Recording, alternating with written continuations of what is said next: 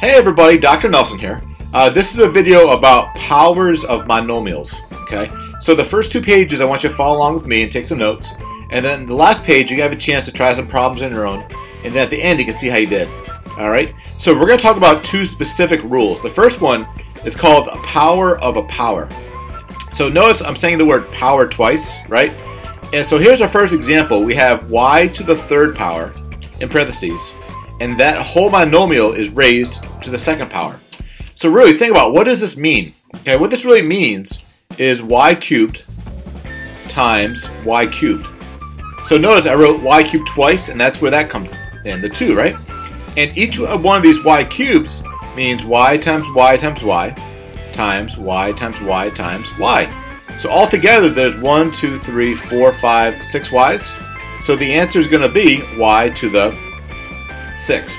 Alright? So when you have a power to a power, the rule is you multiply the two powers together. Alright? So let's say if we have a to the m to the nth power. Alright? So this would just be a to the m n power.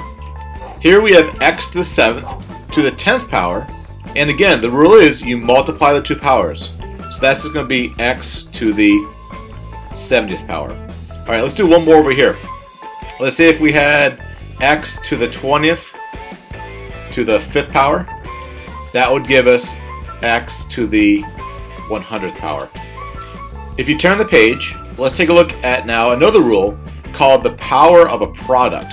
Alright, and notice this time we have two different variables inside the parentheses. Alright, and these variables are being multiplied together. So it's xy to the 5th power. Alright, so we're multiplying x and y together. That's where we're getting the product. And then we're raising it to a power. And what you do is you raise every single part of what's inside the parentheses to the power of what's outside the parentheses. So this is going to equal x to the 5th, and then also y to the 5th. Alright? So again, it means x to the 5th and then y to the 5th. This one is going to be a to the n power times b to the n power.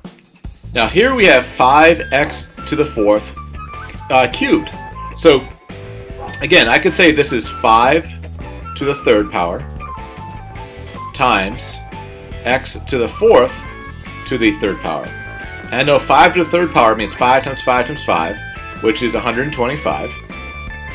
And then x to the 4th to the 3rd power, okay, is going to be x to the 12th. So it's going to be 125x to the 12th. Alright?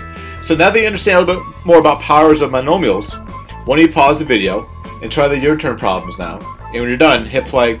You can see how you did. Alright, good luck.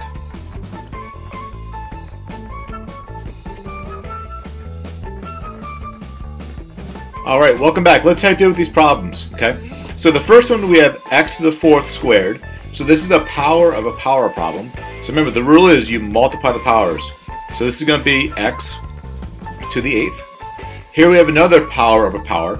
So we're going to multiply the powers. So that's going to be x to the 16th. Here we have another power of a power. So that's going to be y to the 20th. Now these three problems, we have power of a product, right? Because we're multiplying 5 times x cubed, and then we're raising it to a power of 2. So every part of what's inside the parentheses gets squared. So 5 squared is going to be 25. And then x cubed squared, remember you multiply the powers, will be x to the 6th. Here we're going to have x to the 8th, y to the 24th, and last but not least we have 2 cubed is going to be 8, x to the 12th, and then y to the 18th. Alright, how'd you do?